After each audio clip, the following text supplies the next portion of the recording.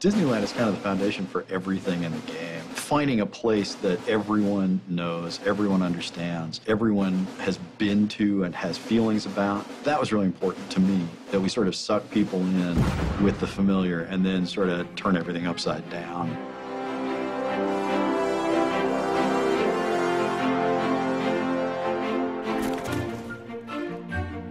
If Walt Disney was going to bring into existence a world for forgotten and rejected characters, what form would it take? It's going to be his fondest dream, which is to build this park where adults and kids can experience joy together and where his characters, his creations, can live forever.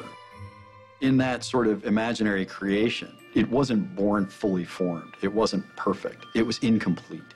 And so Oswald, its first inhabitant, had to finish it. He sort of has a sense that there's this thing out there, this park, this beautiful place, you know, a place of magic.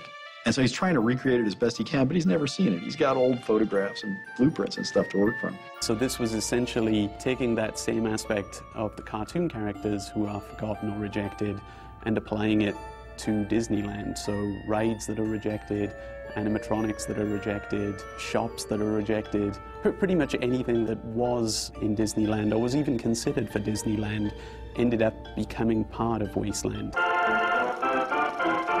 Disneyland has a lot to teach game designers. It's pretty incredible. The way the place is structured with a hub and spokes and transition areas that take you out of one place and sort of ease you into another one. We kept looking at all of the little